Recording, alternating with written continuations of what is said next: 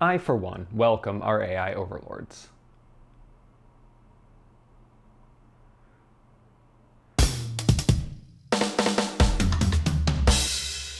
I hate to admit it, but if I were a prominent journalist at some publication who had been laid off after standing up for a progressive cause, being harassed on Twitter by a bunch of 5-year-olds telling me to learn to code, I would take it really personally because I am continuously upset about the fact that I can't code.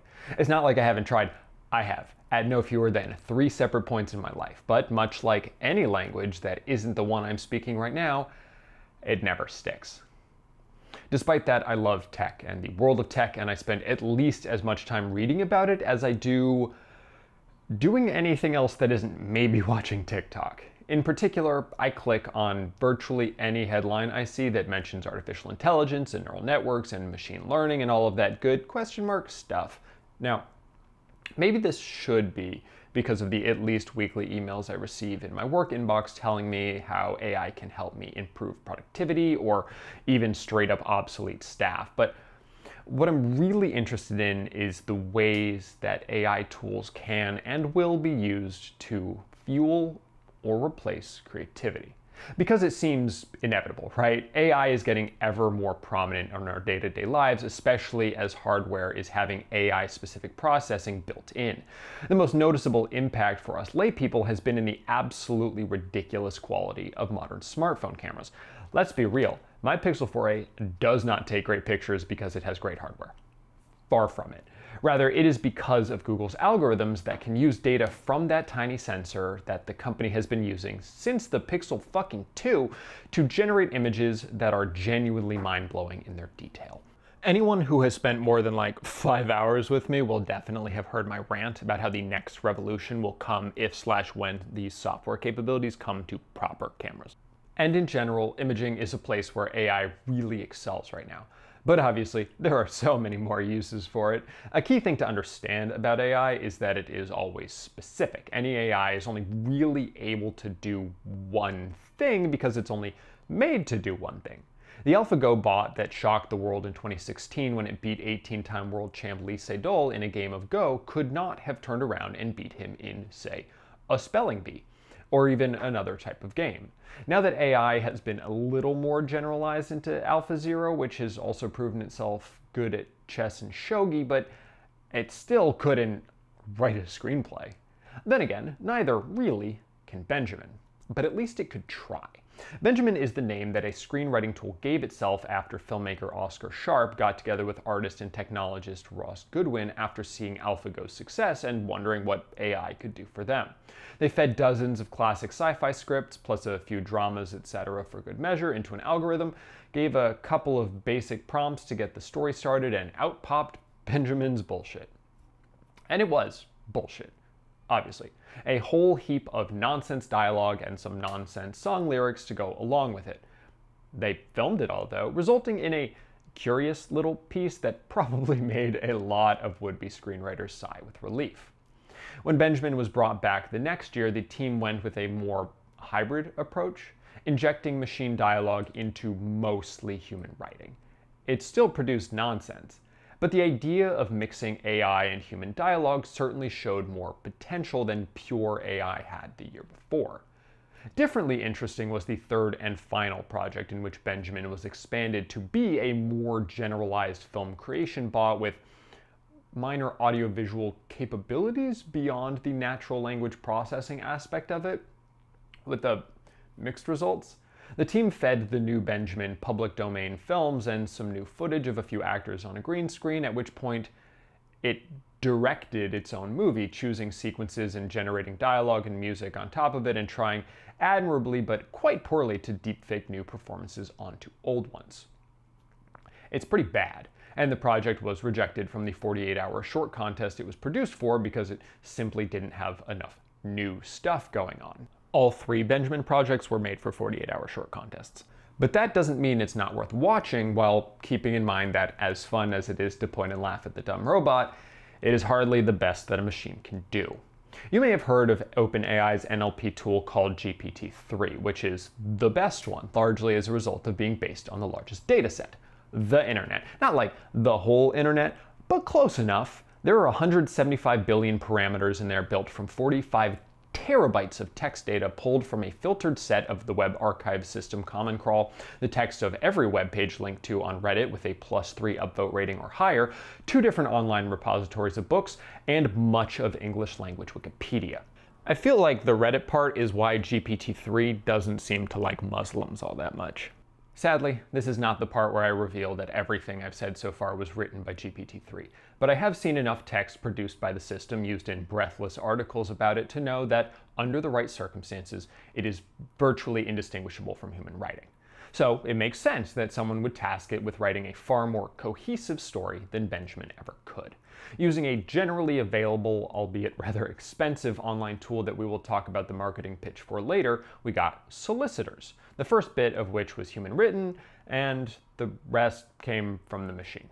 It is a night and day difference between the projects. The new AI created a consistent, if convoluted, story about a missionary who went from being a violent drug dealer to a messenger of God, with a twist that really makes me wish that we could ask it what it was thinking, because it could mean 2 very different things in a way that's actually kind of fun, but of course it's not thinking. That's not how this works. The obscene amounts of data provided a framework for twists, and then when asked to finish a story, GPT-3 followed it to an almost hilarious degree. And that is cool, right? It seems like almost something you could use to help with a real project. And of course, in post-production, VFX houses are beginning to use AI to automate aspects of their work, even beyond the whole deepfake thing. But what happens when a system is more deeply embedded into the production itself, offering input into shot choices or blocking, when that silly third Benjamin experiment becomes something much more serious? And when the AI has been trained specifically on the works of one of cinema's most beloved craftsmen. Hello, by the way, and welcome to the Weekly Review. You can call me excited to finally have a reason to talk about all this. And today I am talking about Fellini Forward, the documentary, as well as the untitled short film that it centers upon. Well, you can now see Fellini Forward on Amazon Prime Video or whatever. I attended the North American premiere, which was part of the 59th New York Film Festival. I don't know why I was invited, but it was a far less grand affair than the world premiere in Venice, where patrons sat in fucking gondolas on the canal watching a floating screen or some wild shit. I saw a normal screening at the normal theater where I saw the best video game movie of all time. But the reason for that premiere pageantry was because this whole production was funded by booze company Campari, which gets a lengthy bit of wank at the start of the documentary and a cameo of sorts in the short. As someone who doesn't drink, I know nothing about Campari, and I did not partake in the bright red beverages they offered before and after the screening, but I did bring a friend who was happy to imbibe on the company's dime. He noted feeling like something of a class traitor being in the fancy-ish after party amongst a bunch of folks wearing nice suits and dresses, but like, I was wearing my own channel merch under a hoodie I bought at TJ Maxx, so neither of us had made a serious effort to blend in. Point is, this is all technically commercial-tainment or whatever, but I'm not going to be mentioning that again because someone's got to pay for it, and who cares? What matters far more than the source of the funding is the intent behind the project, because this whole thing is ultimately a gimmick, but there are right and wrong ways to do that. Wrong is easy. Look at the bullshit that was the gross "let's cast James Dean in our bad movie because it'll get us some press" thing. Sure, they got permission from the estate because the people who own his legacy want money, but fucking yikes. Fellini Forward, on the other hand, put in actual work involving Fellini's only surviving relative, his niece Francesca, as well as several of his former collaborators to help make sure that the team wasn't getting too far off track. All of them seemed to genuinely believe that Fellini, who loved experimenting with the art form, would have approved of doing this, and that it felt right to do this with his work as a result. And I'm glad, because Federico Fellini is one of the most beloved filmmakers of all time, and if his legacy isn't going to be respected, the rest of us are even more fucked than we definitely already are.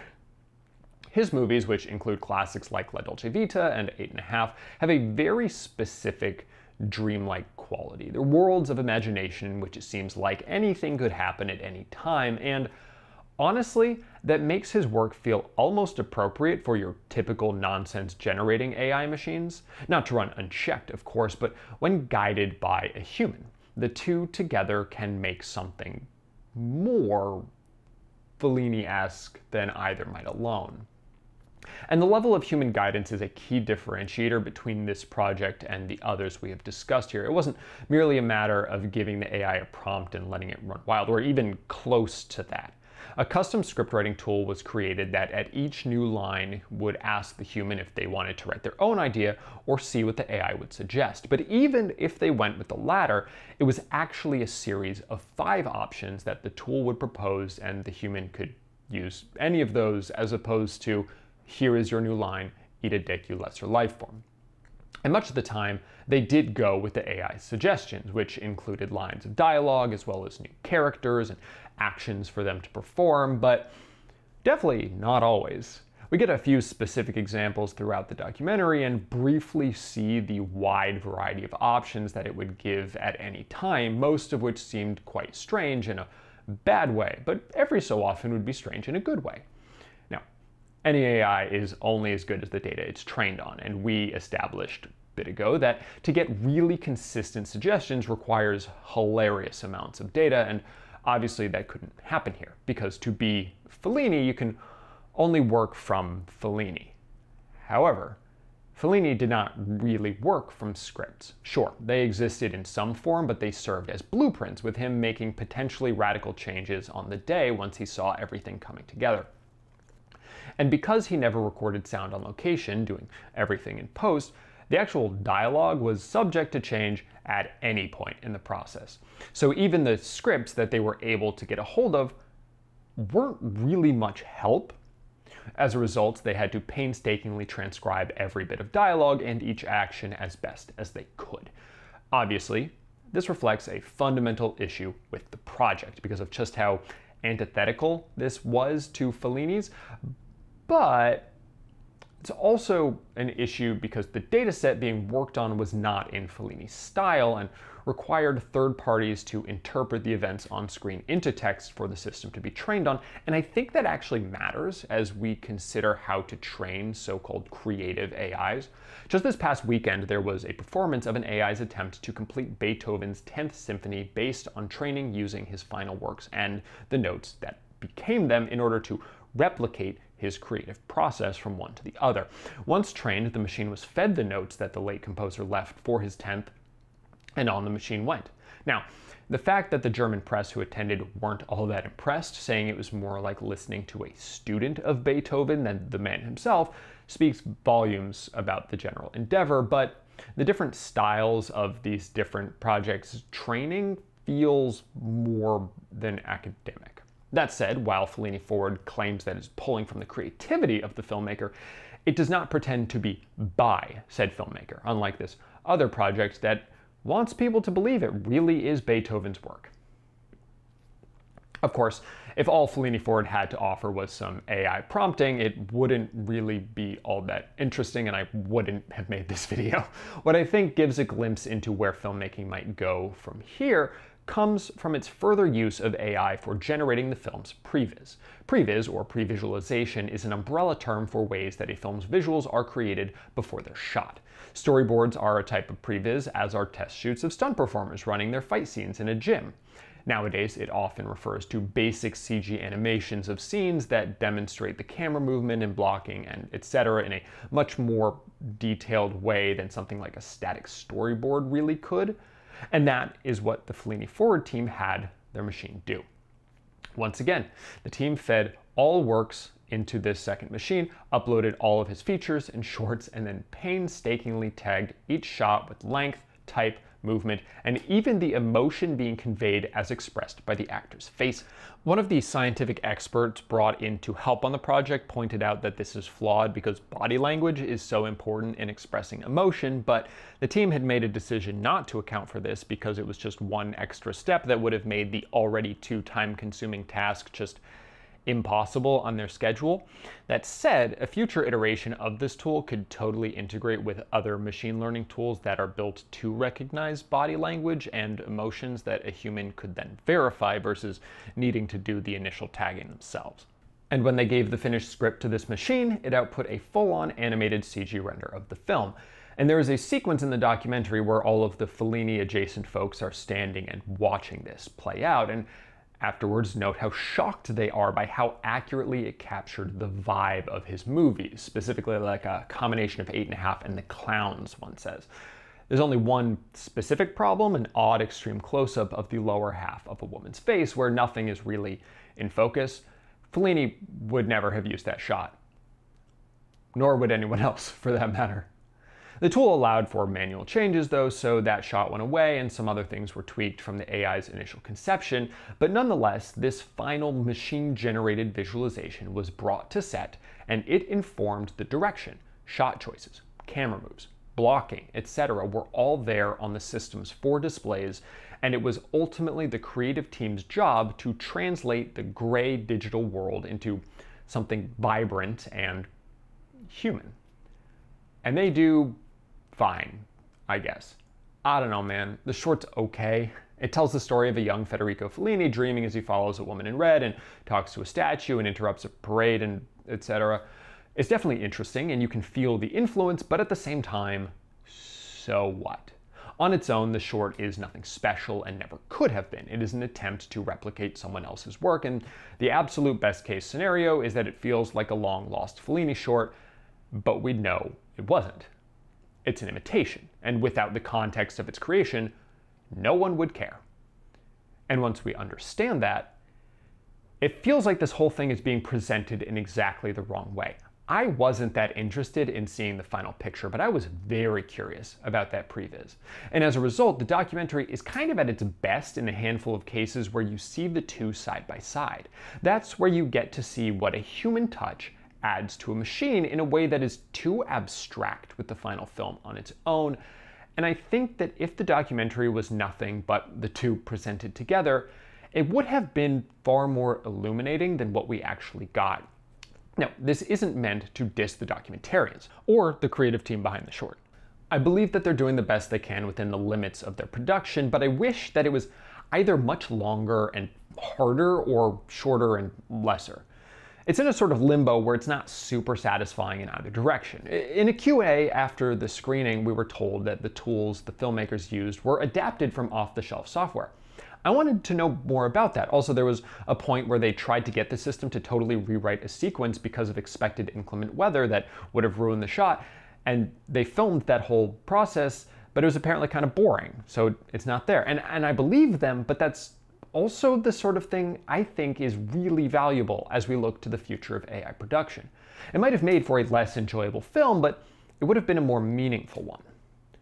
Despite that, I still came out the other side of this fully believing that these types of tools will change the way movies are made. Going back to something I mentioned a bit ago, Solicitors was not made by someone who has direct access to GPT-3, but someone who's using a tool based upon it that you or I could access right hecking now if we were so inclined, called Shortly. However, it costs $79 a month or $780 a year, so it's available to all of us, but not necessarily accessible. The pitch right there on the first page is compelling. Make writer's block a thing of the past. What creative type hasn't run into a point where they just don't know what to do? Fucking liars, that's who. And an AI that can generate whatever left field idea may be exactly what the script doctor ordered. That said, something like the tool used in the creation of Fellini Forward may actually be more useful than Shortly here because, well, when I put everything that I had said so far into Shortly, this is what the gold standard of AI natural language processing suggested. A writer can't really call the studio and say, these guys, they have cool tools, because they never use them. But a writer can email someone like Fellini Forward and say, hey, I need this for my short. And then the studio says, okay, what exactly would that look like? And then that person explains using their tool, and then the studio says, okay, we need to see something tangible. It's kind of fascinating to see how a machine attempted to match my whole vibe, but it didn't really do a great job. When I first thought to run it through one of my 5 free trial uses of Shortly, I wanted to just slip the result in there and see if anyone noticed, but obviously it was nowhere near what it would have needed to be for that to work, and more to the point, it did not help me figure out what to say next. Sure, I could have told it to try again and again and again, but a system where a handful of new ideas are presented simultaneously that I can choose from or even just be inspired by would be rad as hell, and to me, preferable. Likewise, as someone with minimal artistic skills, I love the idea that I could put a script into a machine that generated a basic previs that I could work from, whether it was storyboards or a full-on CG render. It would be a game changer as long as all of us go in with the understanding that this is a starting point and not the final work. The machine just becomes a collaborator like any other. And I can understand why that would scare people a little bit, because it could make certain aspects of certain jobs redundant. But at the same time, I came out of this whole thing as convinced as ever that creativity isn't a problem that can be solved, no matter how much data it's given. There is no reason to believe that purely AI-generated films or even screenplays are the future, but there's also no reason to push back against the possibilities that this sort of digital collaboration can provide, especially to younger filmmakers with smaller support systems. And I don't know if it is quite right to say that we are at the start of a revolution. But the world of ideas is going to have a lot more people put in their input, and a lot less people with access to the time machine. I mean, I don't think it takes a tech fascist to recognize that current creative models are broken. I recognize that much. Sure, buddy. That's definitely what I wanted to say. 6.0 out of 10. Thank you so much for watching, and thank you particularly to my patrons, my mom, Hammer Marco, Kat Saracata, Benjamin Schiff, Anthony Cole, Magnolia Denton, Elliot Fowler, Greg Lucina, Kojo, Phil Bates, Liam Knipe, Willow, I Am the Sword, Riley Zimmerman, Jacob Alexander, and the folks who'd rather be read than said. If you like this video, great. If not, oh well. If you'd like to see more, please subscribe. Hope to see you in the next one.